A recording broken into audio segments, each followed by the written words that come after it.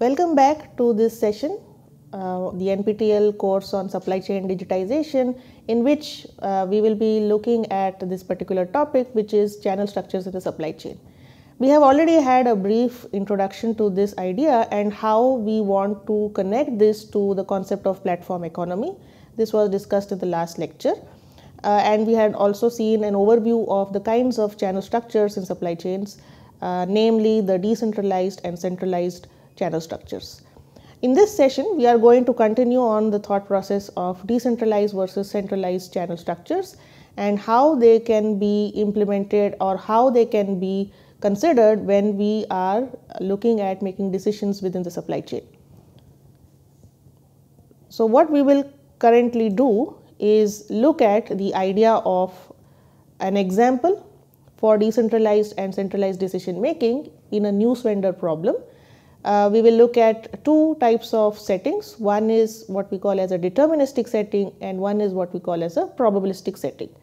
This will set the background or the foundation for understanding the role of coordination which needs to be carried out within supply chains, the kinds of challenges that we can observe when we are trying to coordinate supply chains, and this is the idea that we will further connect to the platform economy concept as we go through the various sessions.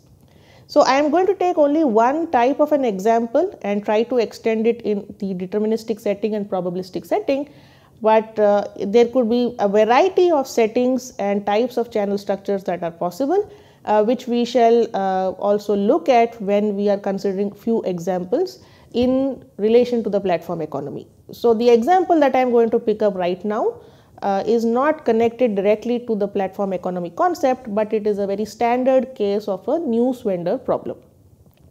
Now in this particular case, going back to what we had discussed earlier, supply chain coordination would be related to how do we carry out decision making within the supply chain.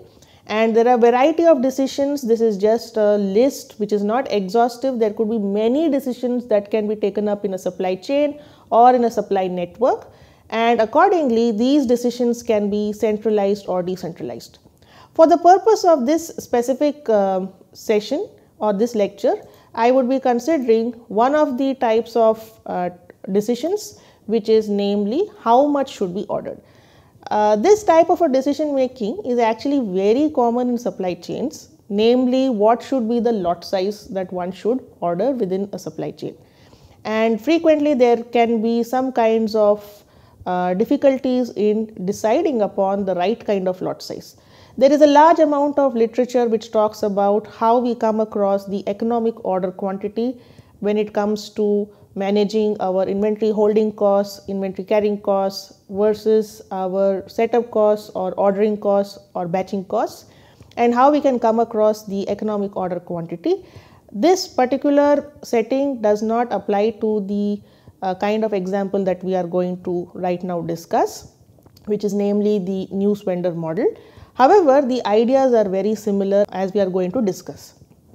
So considering this is the type of decision that we are going to look at, we shall be analyzing this particular decision making problem within the context of a Newsvendor's decision making problem. Now, the example that we have picked is that of a Newsvendor who is going to supply newspapers to the local market and who has to procure newspapers from a regional supplier who prints these newspapers or distributes these newspapers and carries out various upstream tasks related to this. As you can see, it is not necessary that we have just one supplier or one Newsvendor. There could be many. But for the context that we are considering right now and for demonstrating the ideas of centralization and decentralization, we are going to consider the presence of one Newsvendor and one regional supplier. So what is the scenario? The scenario that we see here is that there is a Newsvendor who observes market demand for newspapers and then takes decisions on procuring from the regional supplier for selling in the immediate future period. So the news vendor has observed market demand, made an assessment, and then takes decisions as to how much should be procured from the regional supplier. So the question that we were talking about, which is how much to order, is present over here, which is taking decisions on procuring from the regional supplier. And in this particular case, what should the news vendor do? In order to operationalize this further, we can see that this decision can be denoted as the decision where the news vendor decides the number of units that should be made available to the market basis his or her potential profits. So the decision that is being taken up by the news vendor is going to be based upon a profit objective. Now this is not necessary that this is always the case. It could be cost based objectives, profit based objectives, or the particular supply chain player could also be looking at emission based objectives. What could be the kind of decision that lowers emissions to a certain extent, so on and so forth. However, for this particular case that we are considering, we are going to be looking at just the potential profits as the objective. So in other words, for the news vendor would like to decide upon the order quantity that has to be purchased from the regional supplier and make it available in the market with the objective of maximizing their potential profits. For the supplier, if we were to look at this as the decision making process being staged chronologically, we would see that first the news vendor is deciding how much to order and places this order to the regional supplier. So this is the first step which happens. Now the supplier gets to know what is the order that the news vendor wants. This is the second step. And here the supplier actually can take a decision whether they accept this order and supply to the news vendor.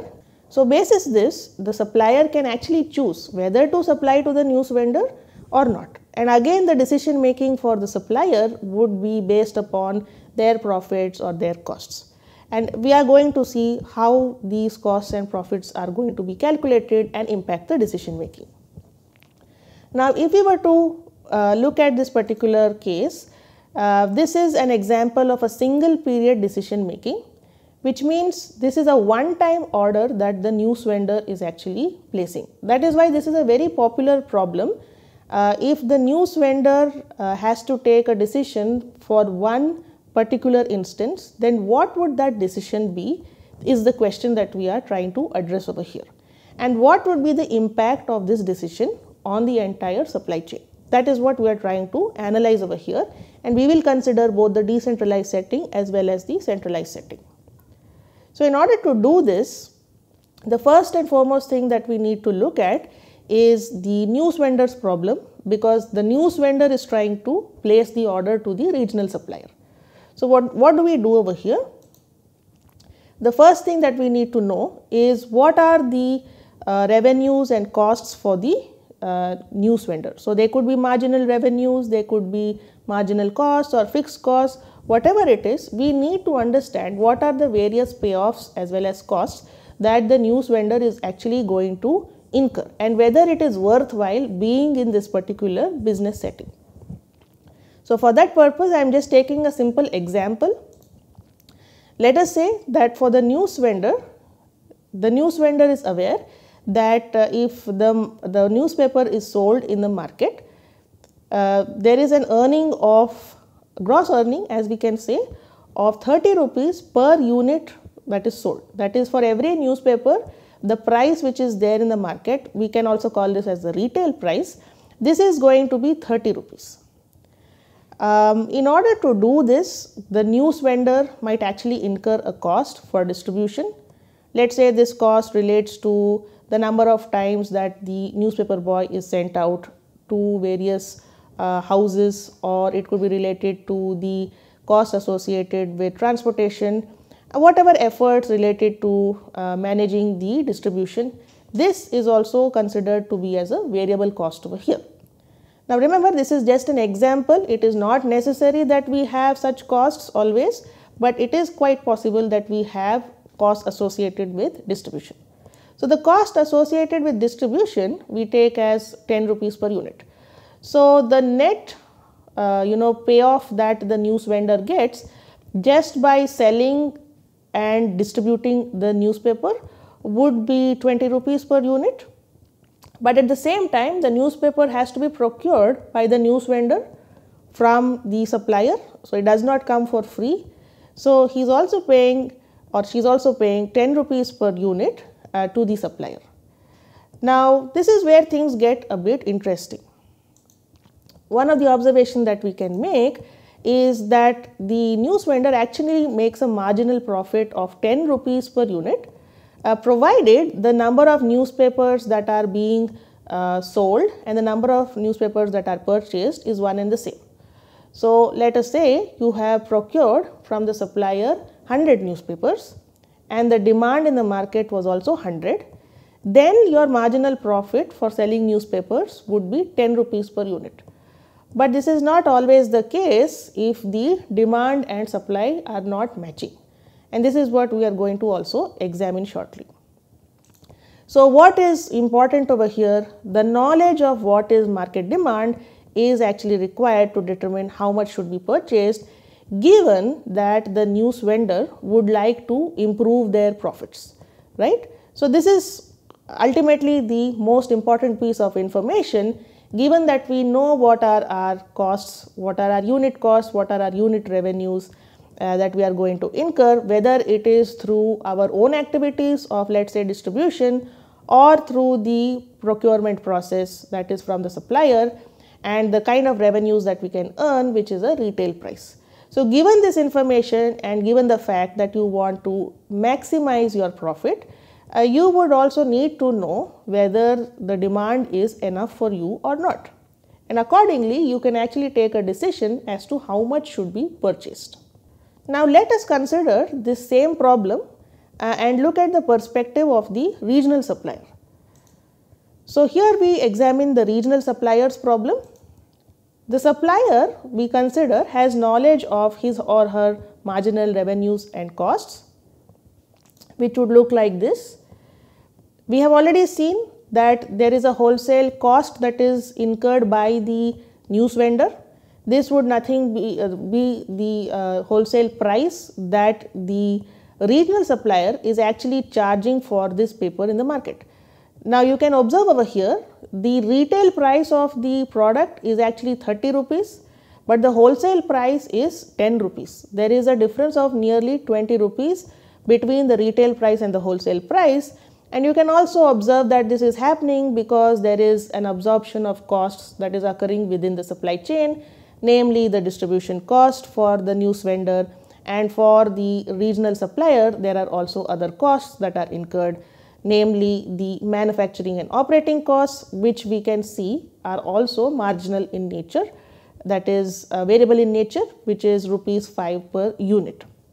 So if I were to consider the regional supplier's net payoffs, it would be 5 rupees per unit, 10 minus 5, if there were no other costs which were going to be present within the system. But if we observe over here, the regional supplier is also facing some additional costs, which is fixed costs for the facility where the manufacturing is being carried out, and in the case of the supplier we can say that this is where the printing has been carried out. But it could, like I mentioned earlier, we could have more tiers above the regional supplier as well, which could be printing, and then the regional supplier could be packaging. Right now in this particular case, I am assuming that the manufacturing starts at the regional supplier's end and ends over there. So what we observe here, there is some amount of fixed costs which are going to be operated. Now these fixed costs, as you can see, these are not going to be related to the number of units that we are manufacturing or printing, and one of the assumptions that we are making over here is that we can print as many newspapers as possible. Of course, this is not realistic. There would be limitations on that as well.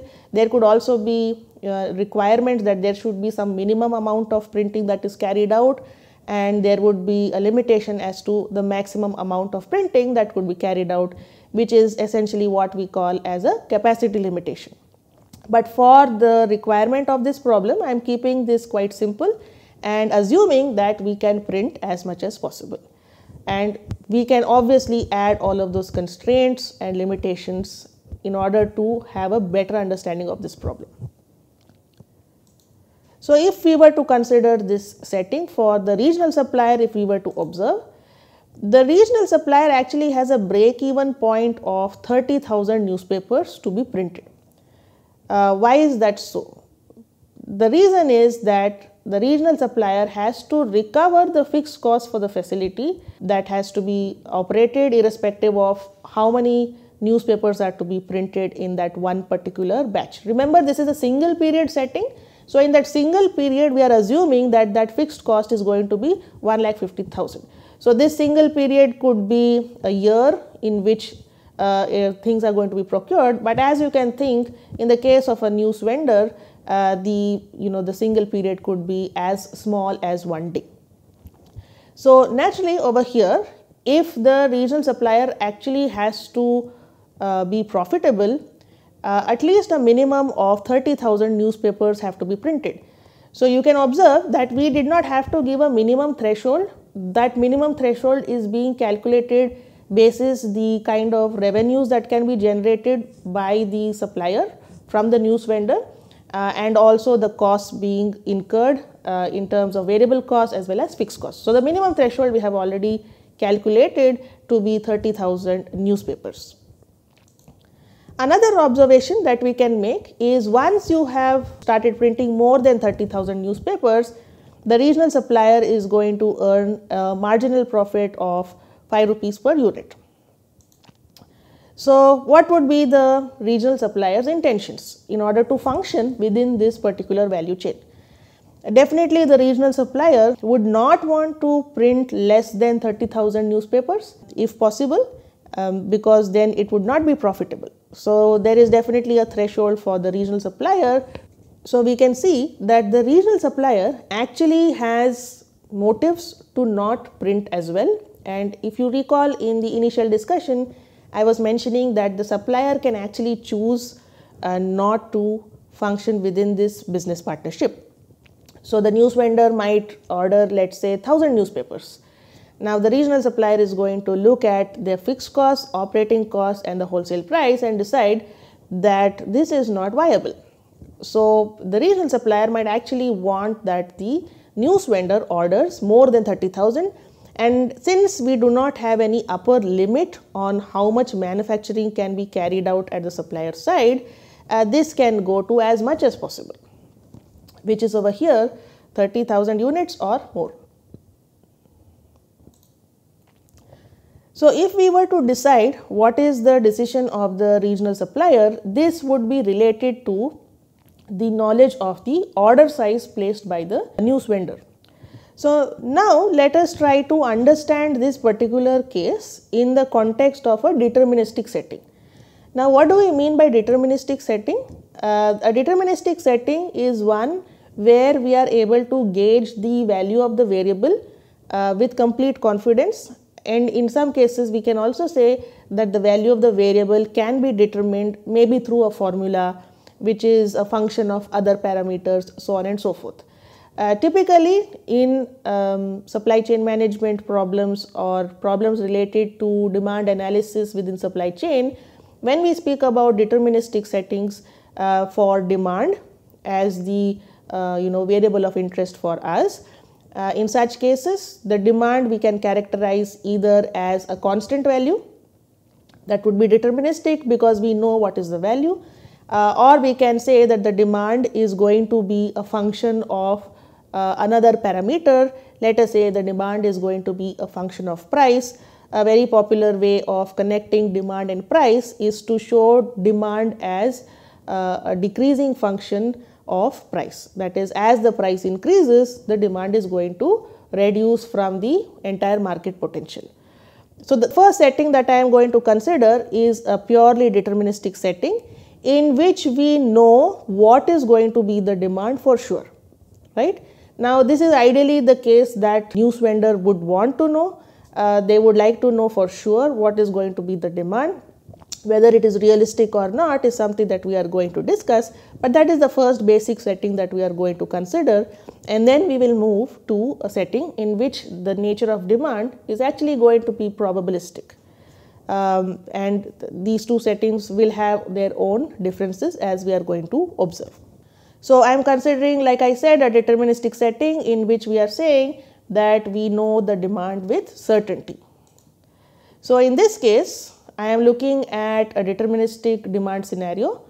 So, what have I done over here? Let me first explain the left hand side column first before we move to what is the right hand side over here, and before we go to the summary of all the analysis that is presented over here. The idea of this slide is to actually provoke some kind of a thought process among the viewers as to what kind of possibilities could occur within a supply chain. Many a times we forget that we are functioning within a supply chain, and the actions of a specific entity may be completely at odds with the incentives or the objectives of another entity. So, this causes issues, and sometimes the supply chain may not function properly because of that, and that is what I have tried to demonstrate over here, considering a deterministic demand setting in which the demand is known. So, let us say we have the first scenario. In this scenario, we observe the demand. So, the news vendor knows for sure that there is going to be no demand for the newspapers. A little bit unrealistic, but considering the kind of technology advancements that are happening nowadays, it is quite probable that in some regions or some localities there would be no market demand for the newspaper, that is the physical editions of newspapers. So, in this case, if we were to look at the idea and look at the fact that the news vendor has certain profits as well as costs associated with their decisions, we have to look at what could be the decision taken by the news vendor. So, what would be the decision taken by the news vendor? Let us look at it this way. So, we know that let us say the demand is going to be shown as D, okay, and let us say the order size is going to be S, correct. So, if the news vendor has to define what should be the amount to be ordered, the news vendor has to look at what is the demand and accordingly what should be the order that is placed. So, the demand over here is actually 0, that is there is no demand at all, and the order size that is being placed by the news vendor is 2000 units. Now, let us see how does this figure out. If I were to procure 2000 units, I will procure these 2000 units as a news vendor from the regional supplier. So, let us see what kind of benefits and costs does the news vendor incur. So, if I were to look at what will be my revenues as a news vendor, the revenues would be whatever was demanded in the market or whatever is available on hand, and whichever is the minimum among the two, right. So, the demand is 0 and I have procured 2000 units. I can't sell 2000 units, I would be able to sell only 0 units. So, the revenue that I am going to get is my demand 0 into how much ever I am going to incur in terms of my revenues, which is, as we have seen earlier, that is going to be a retail price of 30 rupees per unit. But at the same time, if I were to sell, I would also be incurring a distribution cost. So, that is 0 into 10. So, this is going to be 0. So, no revenues to be earned when my demand is going to be 0. But let us see what is happening on the other side. The other side is I have purchased 2000 units. So, the net profit that we get also needs to consider the procurement cost. So, if I were to consider procurement cost, I would be incurring 2000 into the fact that I have actually paid 10 rupees to the supplier in wholesale, which is 20,000 rupees, right. So, you can observe over here my net revenues after distribution is 0 and my procurement cost is 20,000. So, if I were to look at my profit, let me denote as pi, this is going to be 0 minus 20,000 rupees, which you can see over here is going to be the Newsvendor's profit. Since I have ordered 2000 units from the supplier, we can look at what is the supplier's profit. The supplier's profit is actually going to be dependent upon how much ever was ordered. It is not going to be dependent upon demand, it is dependent upon how much was ordered, and the supplier can choose not to function, that is a decision that we see later, but we can observe over here what is going to be the supplier's profit.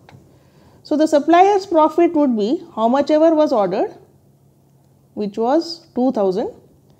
So, on 2000 they will earn wholesale price of 10 rupees and they have carried out printing for 5 rupees per unit. This is the revenues, net revenues, marginal revenues, but they will also incur a fixed cost of 1,50,000 rupees. So, if I were to consider this would be 10,000 minus 1,50,000, which comes out to be negative 1,40,000. So, in other words, if we were to consider the first scenario, neither of the parties, that is Newsvendor or the regional supplier, is actually profitable. So, similarly in the second case, the demand is 2000, the Newsvendor has placed an order of 40,000. In this case, obviously we can see that the procurement cost is going to increase like anything, and the demand is only going to generate a revenue of 20 rupees per unit on 2000 units, but the procurement cost is going to be quite high, 40,000 into 10. So, this is going to result in a cost of 3,60,000 for the Newsvendor. However, if you think about the supplier, for the supplier the marginal revenue that is going to be earned will be 40,000 units into 5 rupees less 1,50,000, which comes to 50,000. In this case, the supplier is being profitable. Now, let us take a same kind of scenario, which is scenario 3, 2000 units, and 2000 units is the market demand. Newsvendor places an order for 1500, that is less than 2000 units, and here the Newsvendor is still profitable. In the similar way, if we calculate, the supplier, however, since this order quantity is very small, the supplier is not going to break even because it is not more than 30,000 units and is going to incur a cost. In this case, only the Newsvendor is profitable. Now, in these three cases, we can observe that either none of them are profitable or one of them is going to be profitable. Ultimately, this is going to be based upon the decision taken by the Newsvendor. Now, let us look at scenario 4. Scenario 4, we are again considering 2000 units and as the market demand, and the Newsvendor places an order for 2000 units. The Newsvendor actually makes a profit of 20,000 units. However, the regional supplier does not make a profit. This is because the break even is 30,000 units and the order placed is only 2000. However, we can see that in this particular case, the Newsvendor's profit is 20,000, which is more than 15,000 if the Newsvendor were to order 1500. So, if I were to consider between scenario 3 and scenario 4, the Newsvendor would actually choose to order 2000 units instead of 1500 or 40,000 units when the demand is 2000 units. That is exactly matching the market demand. And however, even if this is done, the Newsvendor only is profitable and not the supplier. Now, let us look at scenario 5. In scenario 5, we see that the market demand is actually 30,000 units, the break even point, and we can observe that the Newsvendor has now decided to order exactly the same as the market demand, in which case a profit is being made. And we can observe that in this case the supplier doesn't make a profit, in fact it is just break even. So we can conclude that only the news vendor is profitable. In scenarios 6 and 7, we can observe the market demand has increased. Since the market demand has increased and the news vendor is matching the demand, the profit also increases from 3 lakhs to 4 lakhs. And for the supplier also the profit is actually positive in nature, which is 50,000 rupees. And in scenario 7, when we further increase the market demand using the same kind of decision making, we can see the news vendor's profit increases and the supplier's profit also increases. In these two last cases, we can observe that both are profitable. So if there was a choice between these two scenarios, obviously the news vendor would go for scenario 7 because it is the most profitable, and even the supplier, regional supplier, would go for scenario 7.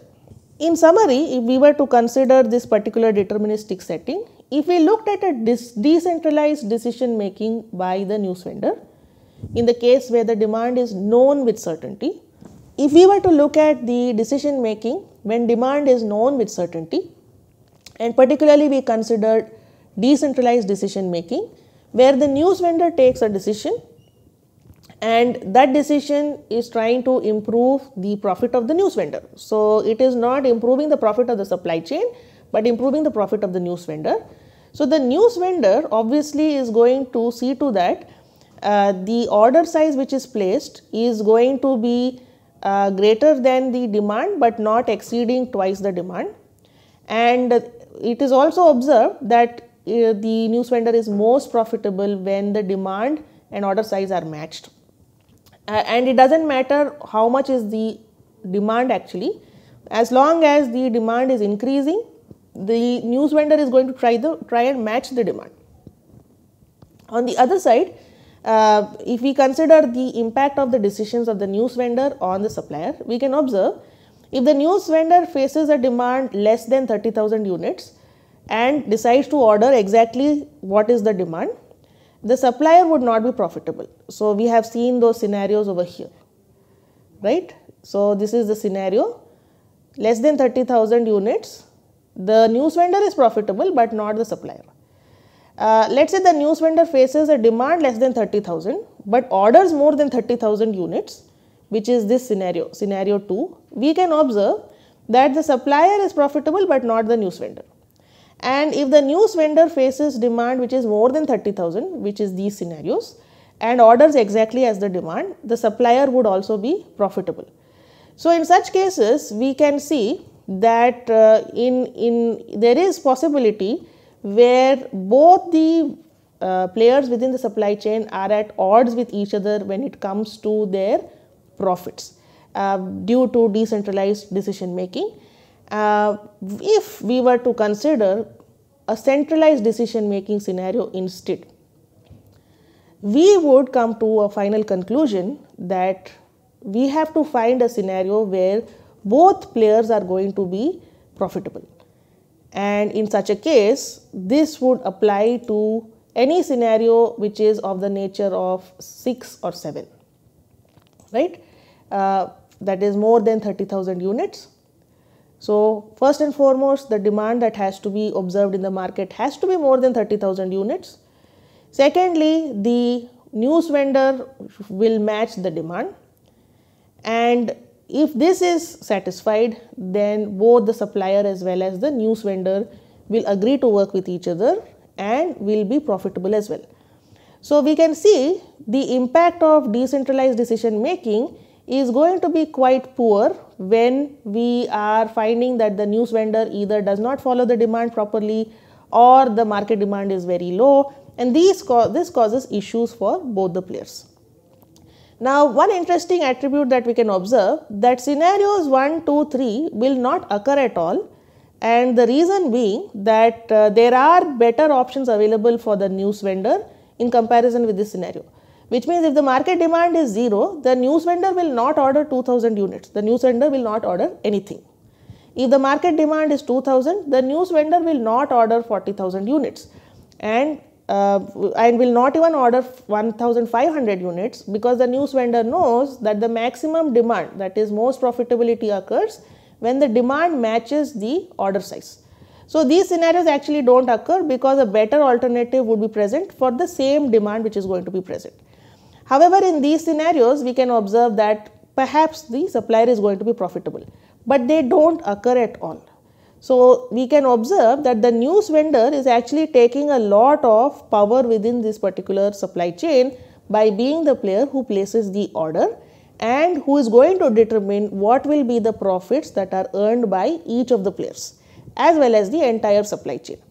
So, we are going to discuss a little more on this particular example and further continue it in a probabilistic setting in the next lecture. The basic summary that I want to provide on this particular example in the deterministic setting is the idea that the supply chain players may not necessarily take the best decisions if left on their own. So, the supply chain player might actually try to accept, for example, in this case the news vendor might actually accept scenario such as scenario 4, which is not at all profitable for the other player and which might hence hamper the process of delivery of products to the market. So, in such cases what should be done, because the supplier is not going to give you 2000 units. So, what should be done in such a case? Similarly, for larger amounts of orders to be placed by the news vendor is going to incur costs if the order size is going to be more than the market demand. But this is going to be very much profitable for the supplier as seen in scenario 2. So, how do we make the news vendor actually make 40,000 units when the demand is 2000? Is it even possible? These are the kinds of ideas that are going to be addressed when we are going to see how we can coordinate the decision making between the two players. So, in the next session I am going to look at the same kind of a scenario, but in a probabilistic setting, and we are again going to observe these kinds of problems that are going to arise. We will summarize the challenges and then we will see how can we coordinate the supply chain. And in such a case, using this as a setting, we are then going to link this with concepts in platform economy. Thank you everyone. I hope this session was useful and informative.